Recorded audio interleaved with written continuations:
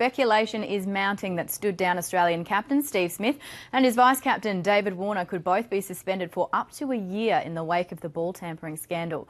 Smith also stood down as captain of Indian Premier League side Rajasthan Royals overnight as the fallout from the controversial third test against South Africa continues.